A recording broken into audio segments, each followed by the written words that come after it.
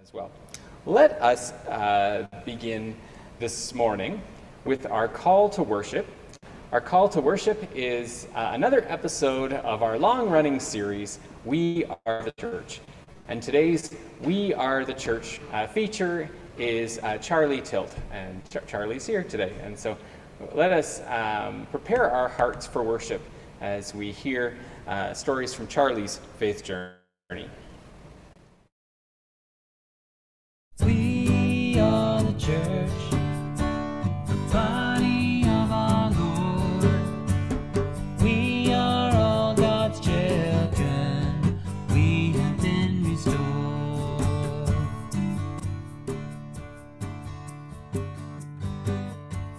My name is Charlie, and alias Chicken Charlie, as I'm known in the community.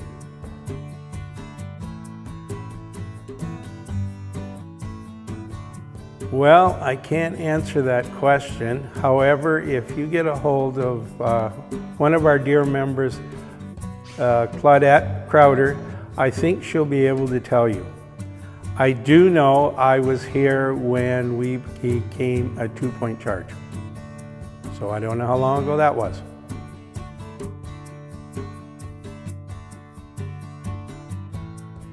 Well, Nancy and I tried a number of churches in the neighborhood, and nothing sort of fit in to what we wanted. So we ended up at Nascawea here with Claudette asking us, and we met a nice group of individuals who I was a little younger than they were, so they were sort of my mentors. How's that?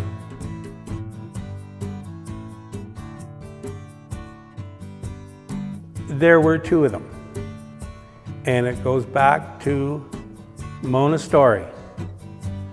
And when the church here was deciding to become a 2-point charge, there were a lot of discussions. I hadn't been here very long, but I dealt a lot with groups, and she made the comment that if it doesn't work out, we'll continue on the way we are.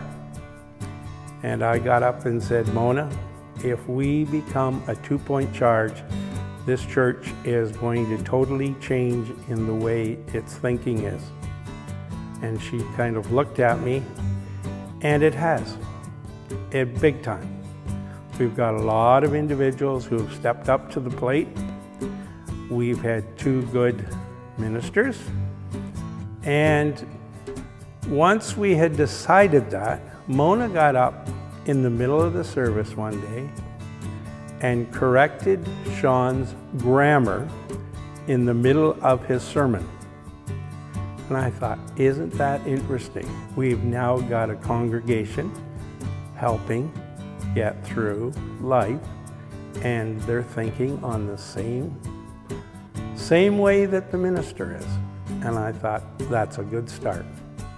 So those 2 moments really stood out. Mona is no longer with us, but I often think back and I look at the congregation, and guess what? It's dynamic.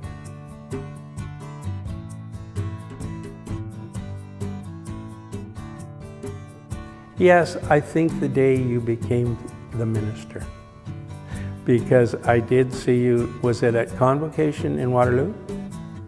And I thought at that time, whoever does the selection, if you don't select them, you're missing out.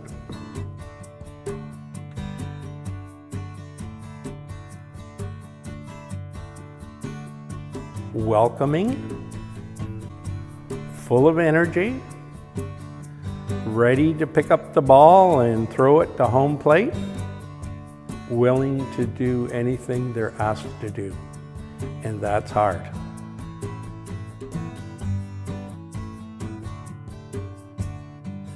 I do like the parable of the tares, because when you're working with ground and working with nature, you have to nurture it. So that stands out for me, that parable.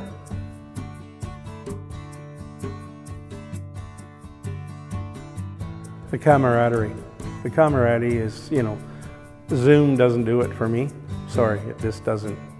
So that's when I had the chance to come back. I was here.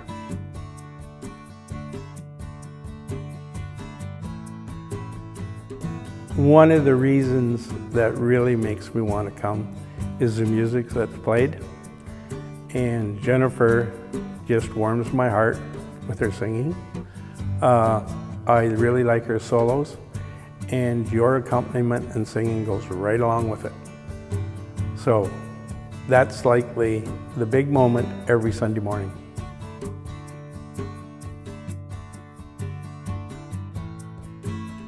My favorite hymn, there's a little story to it. In my mother's Bible, she had a Bible, and it was full of all sorts of things. But the one hymn that stood out was In the Garden.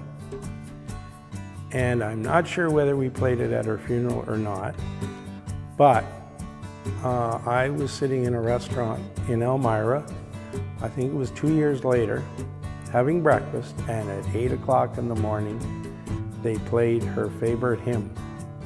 And I actually stood up. And a lot of the people in the restaurant did, wanting to know why. So I told them. So her favorite hymn was In the Garden.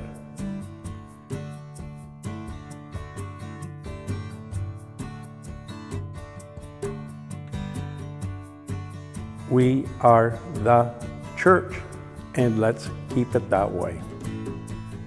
We are the church, the body of our Lord. We are all God's children. We have been restored. We have been restored. We have been restored.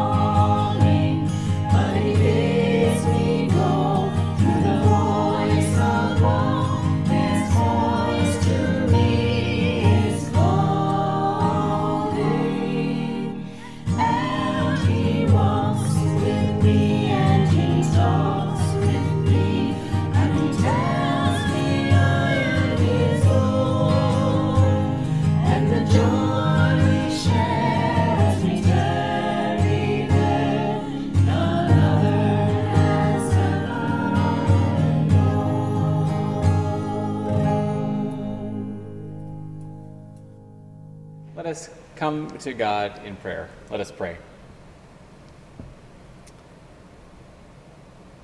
Gracious and loving God,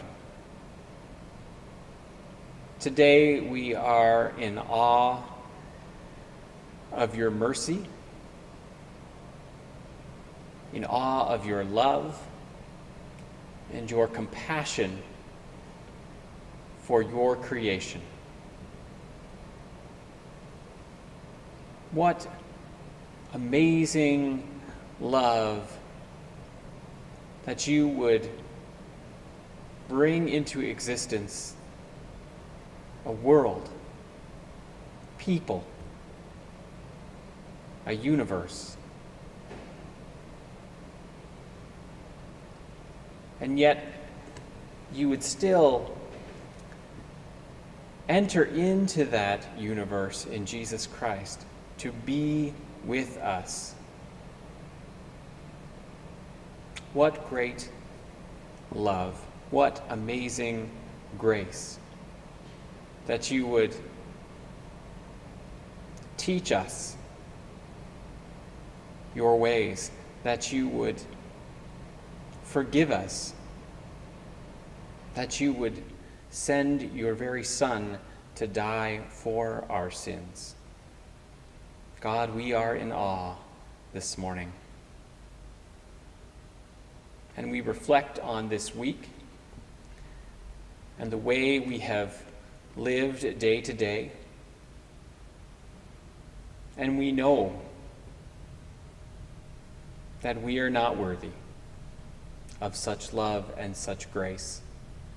We are not worthy of your mercy and your forgiveness. And yet still, it is there for us. And that is why we can come to you and confess our sin, confess the wrongs that we have done, not because of anything we have done, but because you have loved us first. And so we lay that all down this morning and ask for that grace once again in our lives,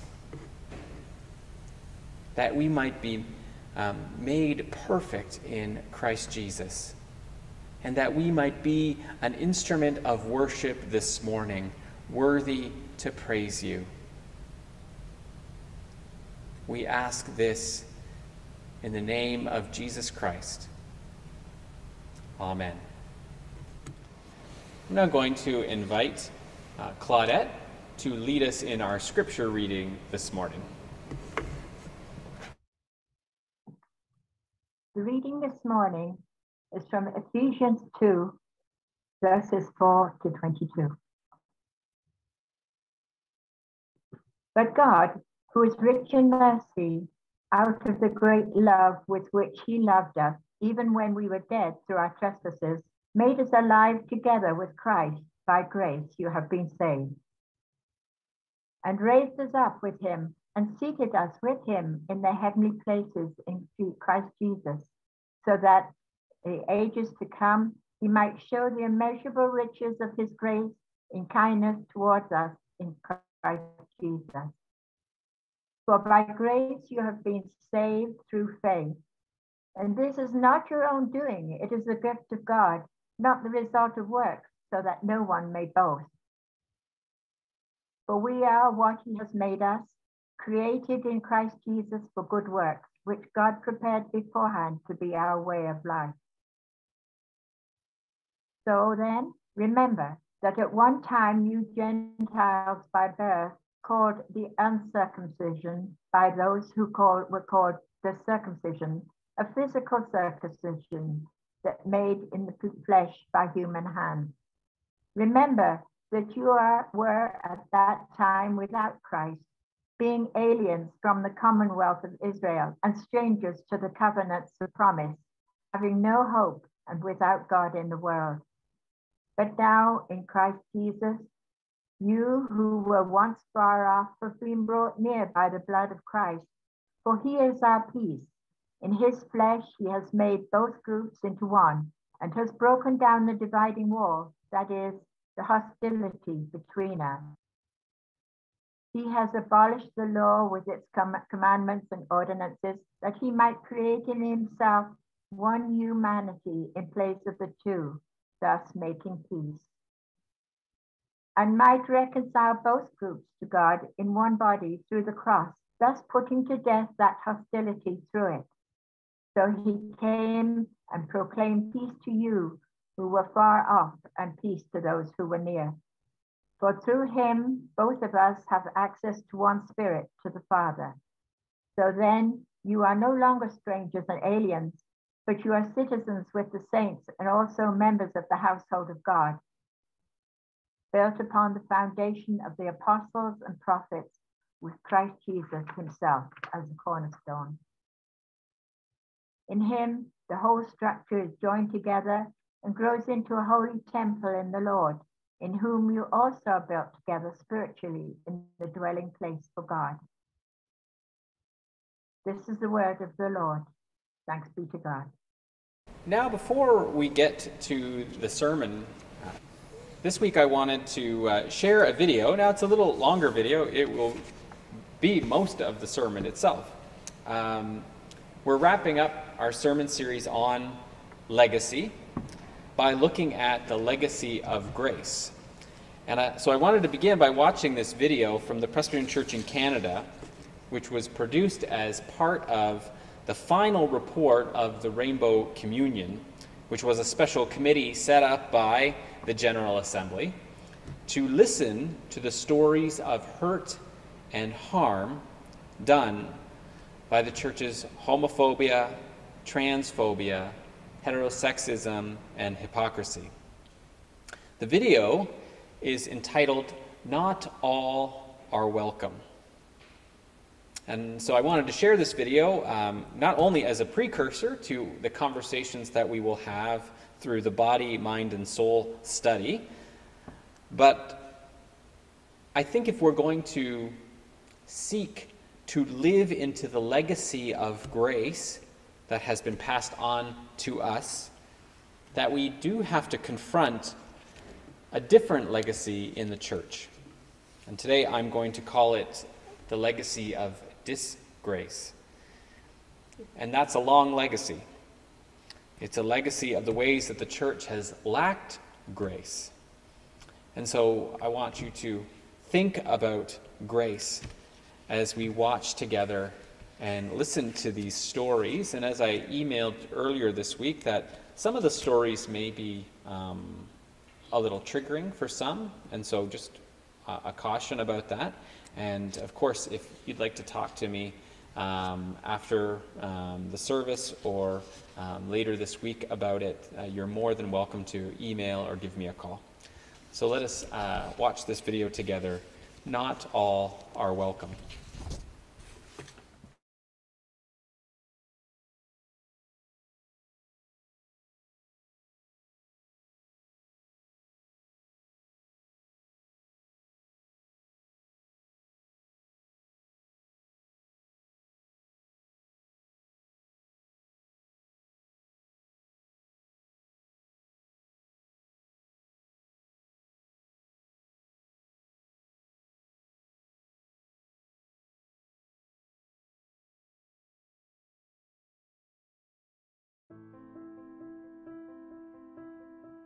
There are people who grew up in the church that were told that they don't deserve God's love and that they are going to hell. When he came out to his grandfather, the patriarch of the family, a Bible was thrown at his head. He was told he wasn't welcome in their family. He was a kid, out of home, became addicted to substances and exploited in the sex trade. He experienced a fatal overdose.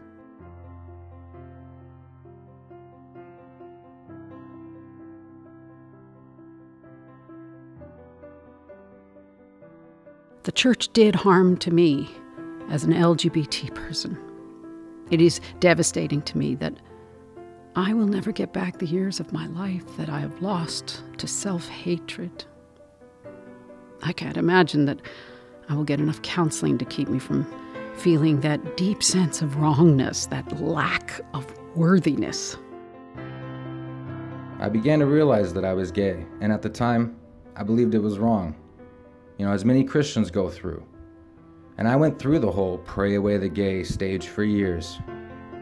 Every night from the age of 16 until I was 19. Just really begging to God, turn me straight. Attempts at conversion therapy was just a fruitless endeavor that simply increased my despair. As a closeted gay Christian who feared eternal damnation, I was desperate to do something. The exclusionary practices of homophobia, hypocrisy, and heterosexism meant that my child eventually succumbed to crippling, invisible depression. So it was on a long, long journey of practically smelling death in our house every day, and we did not talk to anybody at the church about it.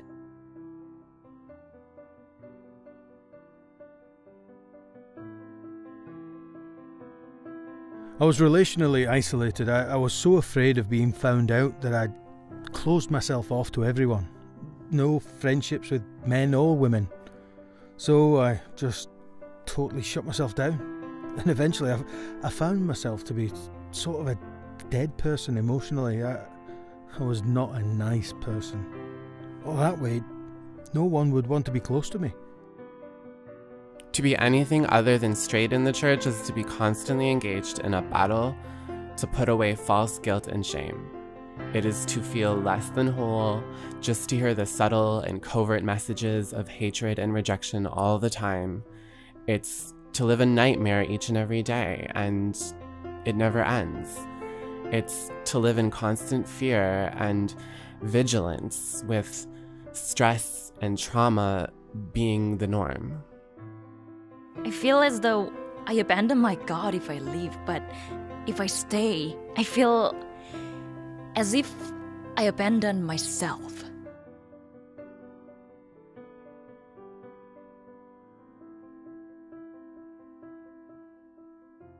I lived with constant tension for most of my life.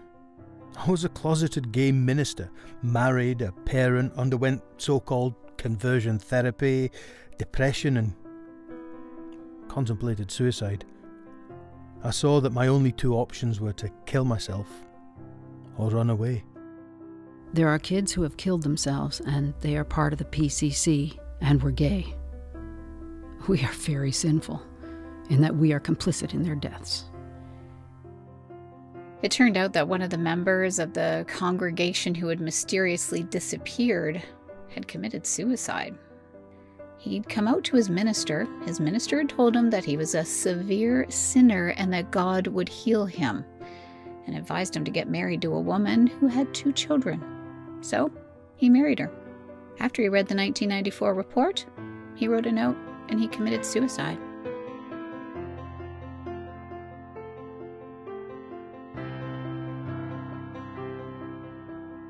I've grown up in the Presbyterian Church.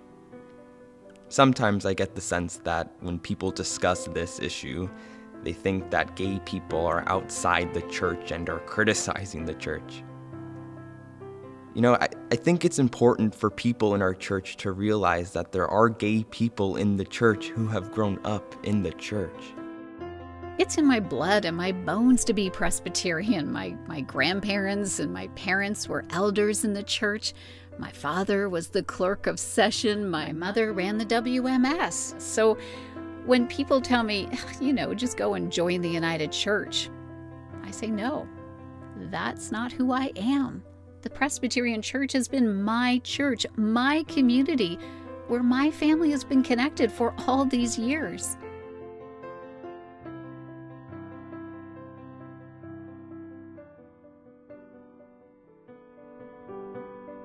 I was given an equal and legitimate platform to share my story. My racially diverse congregation listened without judgment as I was transitioning from male to female. They continued to welcome and support me. There was curiosity and non-invasive questioning from the congregation, but I was never misgendered. I finally found an affirming church in the PCC after realizing my former church would not accept me. I cried in the park by myself. I realized how much I needed this space. I needed this so much. just needed this part of my life to come back.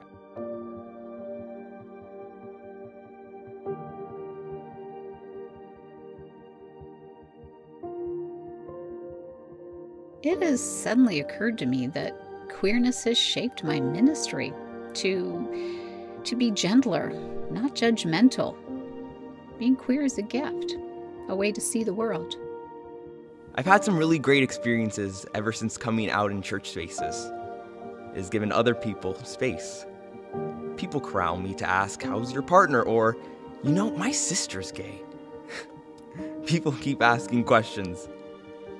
I'm thinking to myself, I know what's going on here. People are looking for that safe person to talk to and disclose their story. It's amazing how you become that safe person for others by living your life honestly.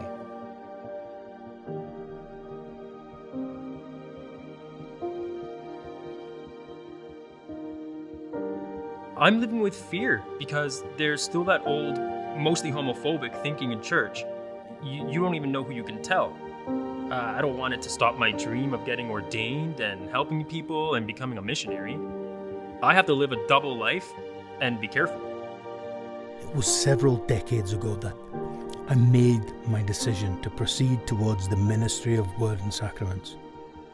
If I'd have known then what I know now, I would have never have done it. I'd have looked for some other line of work rather than live a life of forced celibacy. As an ordained person working in the church, I'm always feeling the pressure to stay silent about my kid who identifies as LGBTQI. I keep asking myself, how can I support my kid through university if I can't stay employed? I have to keep my mouth shut.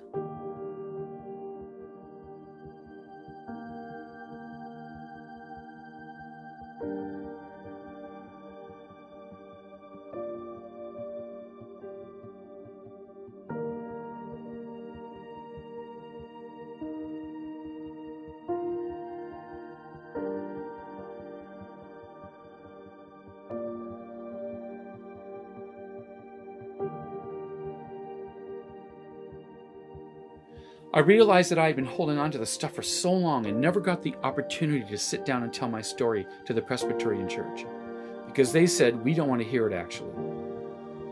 That was, for me, the biggest sin done to me by the Presbyterian Church in Canada. I thought, boy, this just doesn't feel like church to me. This feels like something else. I mean, really, just to say it really clearly, it felt like the General Assembly molested me on that day. In the sanctuary in front of everyone. That's what it felt like. We were members of St. Columba by the Lake, and Darrell MacDonald was there, and we got to know him, and we heard him preach. And I thought, what's wrong with this system? This man is a superb preacher. Why don't they want him in the pulpit?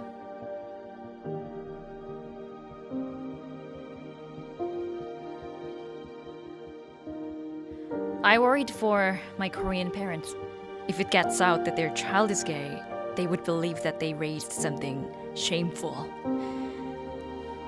That shame is intergenerational and not just born on the shoulders of the gay child. The Bible is full of one story after the other, oppression and oppression and oppression and oppressors. Then that opens the door to the oppression of the LGBTQI people and the oppression of people of color. We need to ask, who are bearing those wounds? And then let's talk about those wounds.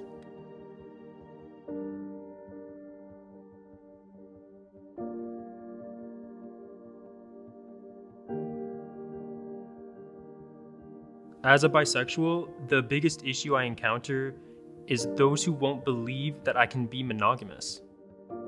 Now that my physical transitioning is happening, I'm being told that being trans is a mental illness. People don't realize the mental anguish, harm, and pain I experienced prior to transitioning. I feel disempowered, shamed, and stifled by pervasive, subtle transphobia. I came to the point of potential suicide or to transition. I could not pretend I was cisgender any longer. My different development, as well as my general appearance and the way I spoke and acted made me a target of some serious bullying. Over time, I learned to hide my secrets and try not to stand out. I tried to play the role of a typical young man, though I felt deep down that I wasn't. I learned not to look at that part of myself, to hate my chest and the other features known pretty well only to me of an intersex person.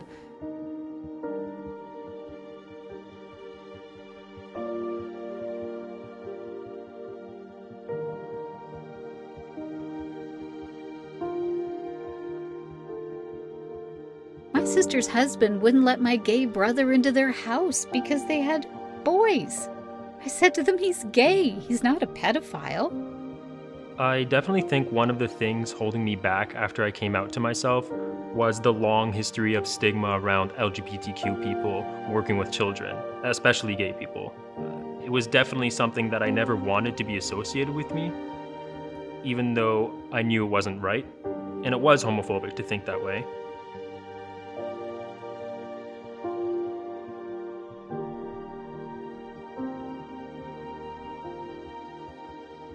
At one General Assembly, a listening table, some people became really hostile and manipulative.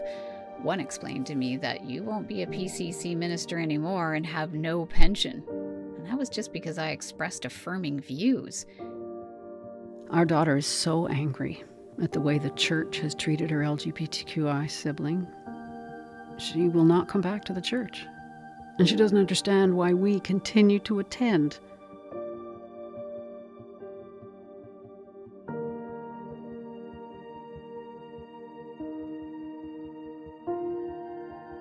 If a church says it's affirming or welcoming without changes to the heteronormative language and culture, hymns, and imagery, it's just lip service and tokenism.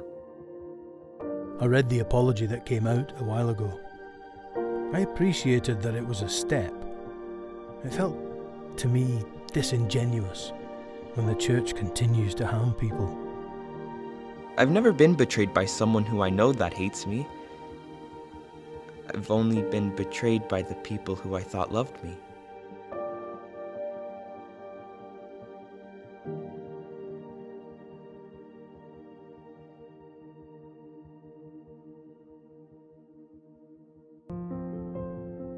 There are examples where the church has been oppressive with respect to race and gender throughout history, but there are also examples where the church has repented for these actions. It is possible. For healing to truly happen, we must listen to the voices of LGBTQI people in the PCC and continue to create spaces where we can say, we want to hear your story and you are not going to be punished for it. In its repentance from homophobia, transphobia, heterosexism, and hypocrisy, it is important for the church to name and to address the harm that's been done to people who identify as LGBTQI and others. It is important to mention LGBTQI people in public discourse and in prayers. Remove the fear of saying the actual words out loud. Lesbian, gay, bisexual, transgender, queer, and intersex. I hope that one day congregations will have the knowledge and resources to adequately support people who are questioning their sexuality or gender. I was at my first Pride and I was standing there and I saw the Presbyterian Pride people walking by and I called out to my minister. She came over to the rails and gave me a hug. The biggest turning point in my entire life, I think, was that hug from my minister.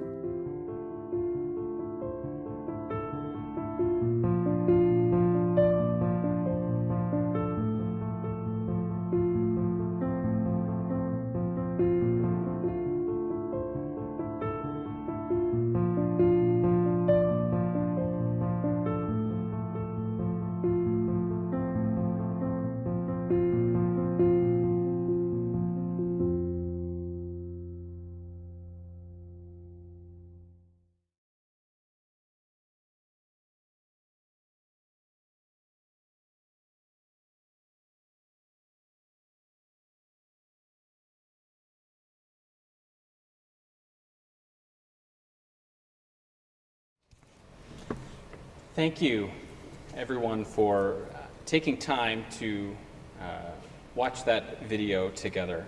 I think it's very important that we hear those stories, not just the leaders in the church, but the wider church. I imagine that some of that was a little hard to hear this morning. My hope, though, is that somewhere in those stories, and somewhere hopefully in my sermon, that you will also feel God's grace working in the midst of the harm that has been done. When we think of the legacy of grace in the church, it can be easy to forget that the church has a long history of not offering grace to others. Today, we've seen evidence of that in the stories of LGBTQI persons and their families. But there's many other stories that could be told. And today we find ourselves as individuals, as a community of faith, and as part of the, I'll call it the capital C church, we find ourselves in need of that very grace and forgiveness that we have neglected to offer others. And so, as those in need of grace this morning, I thought that we might turn to Paul's letter to the Ephesians and hear what Paul has to say about the legacy of grace.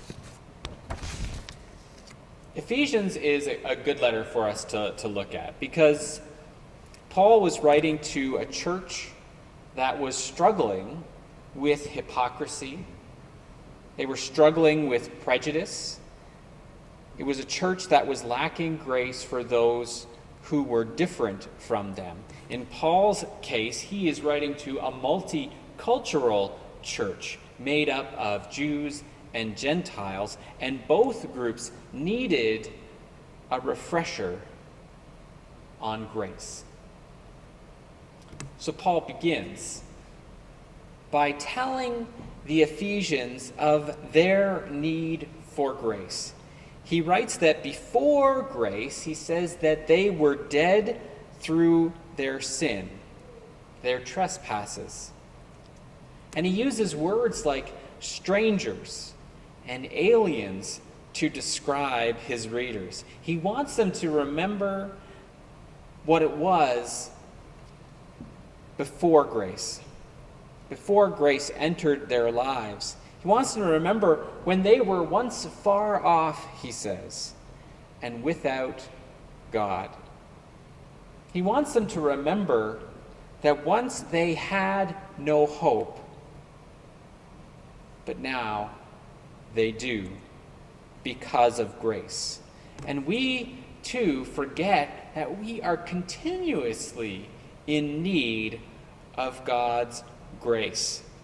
Which is why it's so important when we forget that the church needs to listen to the voices of those we have sinned against, those we have had no grace for.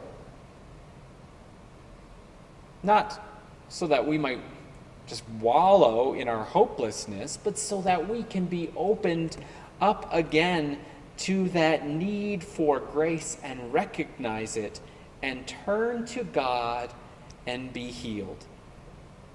We need those voices to lead us to repentance, back to a merciful God, and back to the legacy of grace.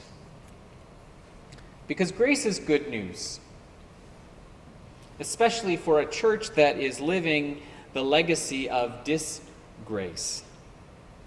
Listen to the good news according to Paul. He writes, "But God, who is rich in mercy, out of the great love with which he loved us, even when we were dead through our trespasses, made us alive again together with Christ.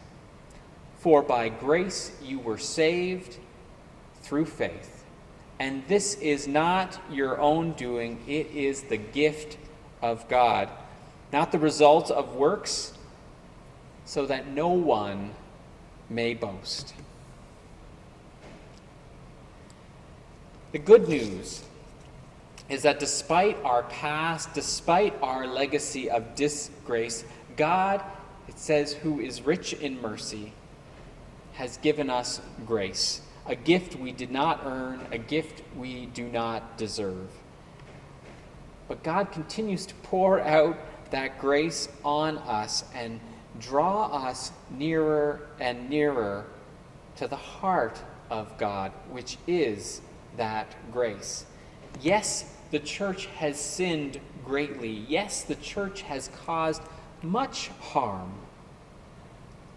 But even when we seem like we are dead and irredeemable, God continues to give us new life through Christ. We can turn around. We can start walking in a new legacy, the legacy of grace. Only by the grace of God, we say thanks be to God. Now, that might seem like a great place to end. Sin, grace, confession, forgiveness, but Paul doesn't stop there in his letter. The legacy of grace is far grander for Paul, and he goes on to talk about the path with which grace leads us. And this is what he writes. For he is our peace, he's talking about Christ.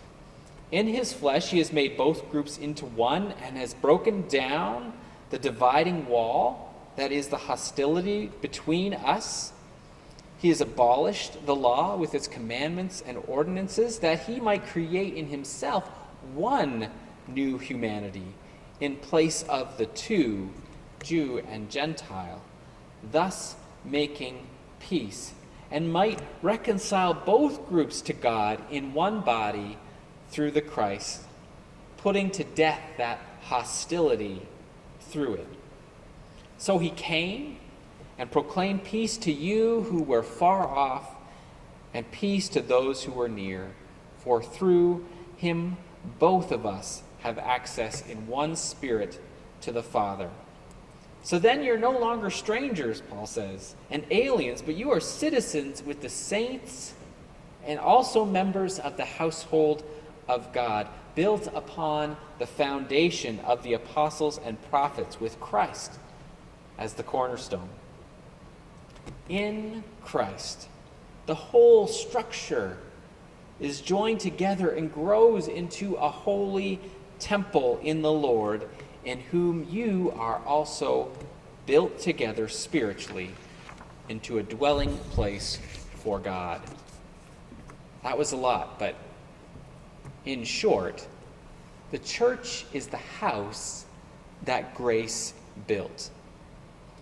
The grace God has given to the Gentile is the same grace that God has given to the Jew. It's the same grace that God has given me, and it's the same grace that God has given you. It's the same grace that God has given to the church, and it's the same grace that God has given to those outside the church, those who are far off, in order that the walls that are between us might be broken down, and peace and reconciliation would reign. You know, one of the things that we keep hearing in our We Are the Church's videos when it comes to that question, how would you describe Nassagaweya? We always hear welcoming. Nassagaweya is a welcoming congregation, and we are to some. Maybe we are even to many people, but we aren't always aware of the subtle ways that we exclude, the unconscious ways that we judge, the micro ways that we lack grace. So that is why I wanted us to watch this video, Not All Are Welcome Today. And that is why we're having this study through body, mind, and soul so that we can better understand each other and better understand our LGBTQI neighbor. Because if we want to be part of God's legacy of grace, we need to build a church where no one is a stranger. We need to build a church that grows together with others into that house that Paul is talking about, a house that is the dwelling place of God. The greatest gift that God gave us is grace through Jesus Christ. The greatest gift that we can give another human being is the same gift of grace. It truly is the gift of life. It makes those who are dead alive again. So today, may God be gracious to us, and may that grace shine through us to the many generations that will come after us, so that they might know, like we know,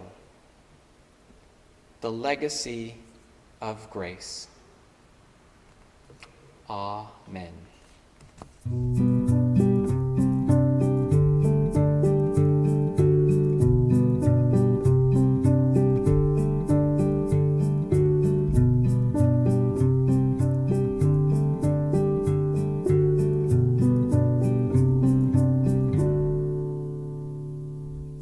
This is a call to all the dead and disappointed, the ones who feel like they are done. This is a word to all the ones who feel forgotten, but you are not. No, you are not. We're alive, alive, alive, and we're saying we're alive, alive, alive, and we're shaking. We're alive, alive, alive, alive in you.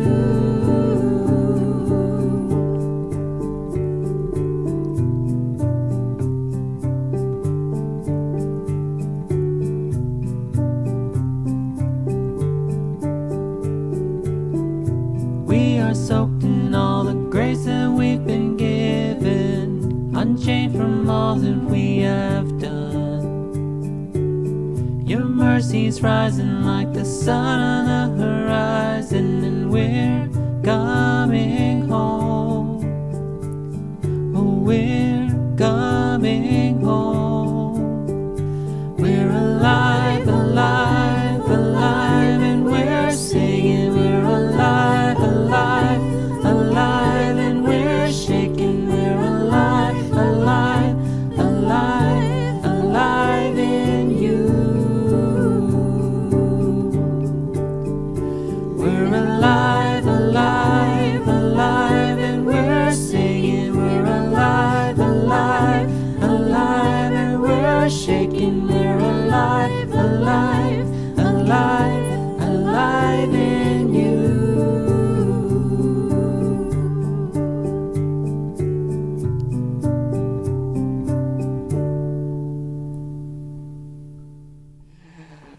I'm going to invite Caroline Patterson to lead us in the prayers of the people.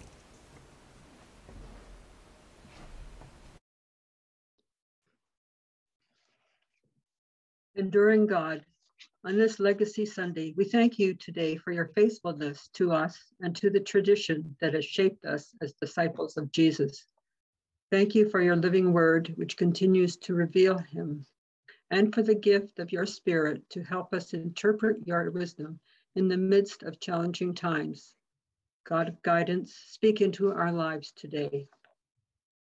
Eternal God, on this Sunday marking the faithfulness of all your saints, we give you thanks for people in our lives and across the ages who have shown us your loving kindness through their witness to Christ in so many different situations.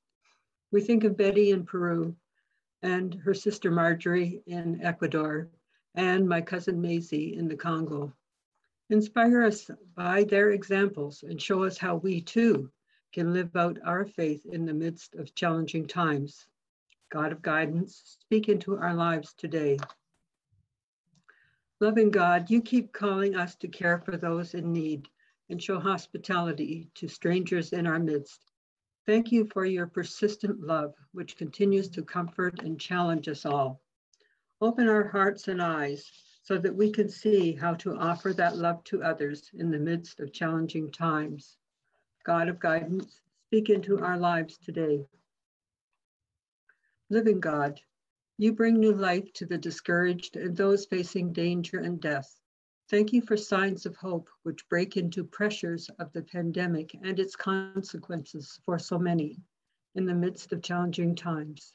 God of guidance, speak into our lives today. Creating God, we praise you for the beauty of this world and the rhythms of nature which sustain us. Give us courage to act on behalf of your creation where it is stressed or broken, and nurture our commitment to act as your stewards within creation. Give wisdom to the leaders who are meeting in Scotland this week at the Conference on Climate Change. May they be committed to make a change in the midst of challenging time. God of guidance, speak into our lives today. Wise God, hear us in this time of silence as we lay before you the people and places on our hearts this day.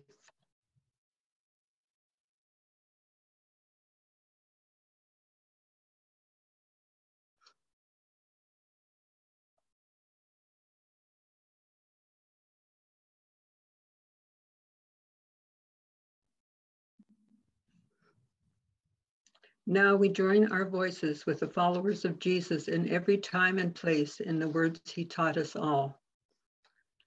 Our Father in heaven, hallowed be your name.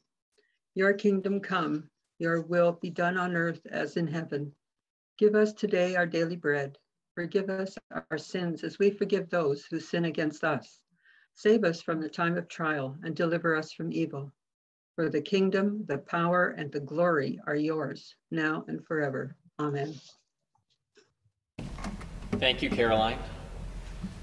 We will close now with a hymn called Let Us Build a House. And I really think it fits with those words of Paul at the end of our reading today, where he's talking about being built into a spiritual dwelling place where all are welcome. Let us build a house where love can dwell and all can safely live.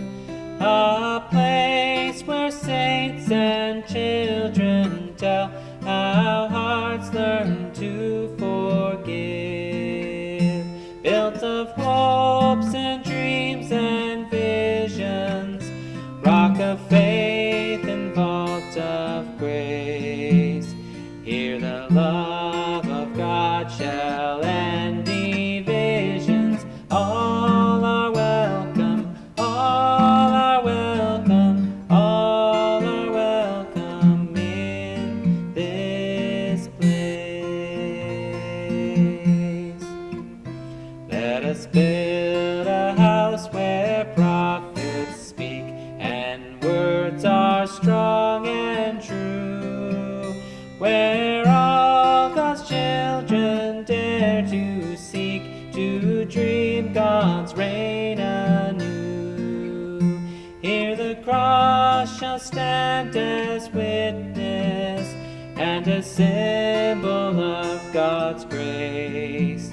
Here as one we claim the faith of Jesus. All are welcome, all are welcome, all are welcome in this place. Let us build a house where hands will reach beyond the wood and stone, to heal and strengthen, serve and teach, and live the word they've known. Hear the outcast and the stranger bear the image of God's face. Let us bring an end to fear and danger. All are welcome, all are welcome, all are welcome in this place. Let us build a house where all are named, their songs and visions heard, and loved and treasured, taught and claimed as words within the word, built of tears and cries and laughter, prayers of faith and songs of grace. Let this house proclaim from floor to rafter, all are welcome, all are welcome, all are welcome in this place.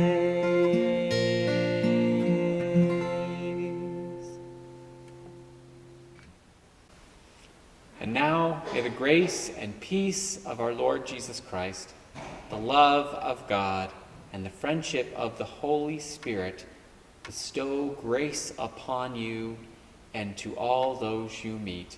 And all God's people said together, Amen. Thank you so much for worshiping together this morning. God bless.